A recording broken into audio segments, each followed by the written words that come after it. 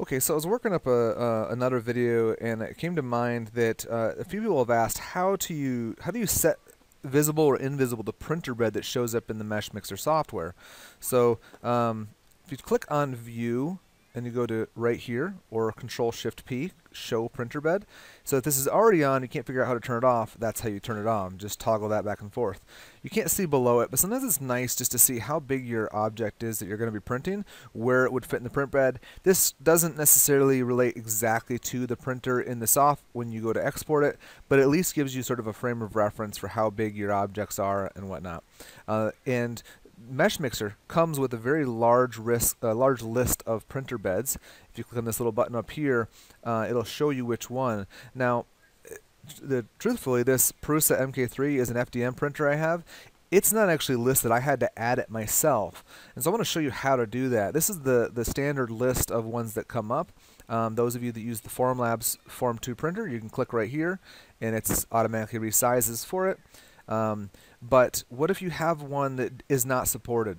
Well, it's very easy and quick to go ahead and add one. So if you can't find this box, if for some reason this doesn't show up, you can come to, let me see, File, Preferences, and then right here, Printers. The same thing, if I just click here, Print Preferences, pops up the same window. So again, I actually have already added for myself these Sprint Ray. Let me find it. Sorry, alphabetical. I unchecked it because I didn't want that to mislead you.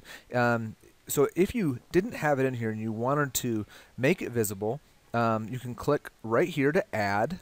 Now you're just going to type in the manufacturer's name, which is Sprint Ray, not the Moon Ray. That's the product, Sprint Ray.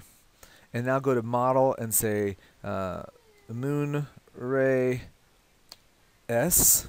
And now you just need to enter the dimensions of it, which is pretty simple. To do so, we're going to come to Google, and I'm going to go to their website, sprintray.us. And if I click right on the picture of the printer, it's going to show me the actual specs in the printer. I have to scroll down a little ways, about halfway down the page, and here are the two different printers they have. The one that I use is this Moon Ray S, which is a 5 by 3.2 by 8. So I'm going to change it to inches. 5 by 5.3.2, 3.2 by 8. I'm going to tell it it's the Rayware software. At this moment, it does not automatically communicate with the software. We are working. Well, I've brought that up to the Sprint Ray folks, and hopefully in the future we will. But if it did, you could come here, click here, and search for the actual software executable file, the .exe file, so that when you press the print button down here, maybe it would actually pop up the printer. But for now, it's not there. But anyway, so all you really need to do is add these features, and then click Add.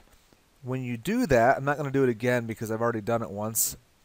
It will give you right here this option. I mean, it'll be checked for you automatically. So now, if I click to Sprint Ray, here's my Moon Ray S platform.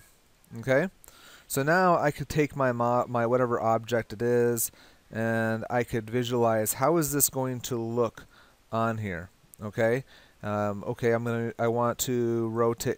Say I want to see how many I could print if this was actually a closed model. I could rotate it real quickly, move it up here, and now I could say, okay, well, I could print this one, I could add another one, and visualize how much space do I have.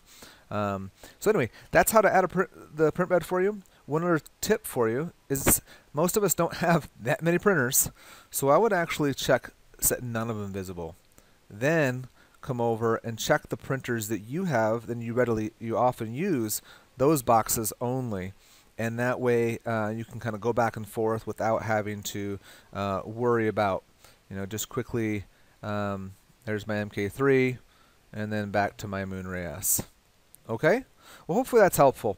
Let me know in the comments if you have any questions, and that's about it. All right, thanks so much.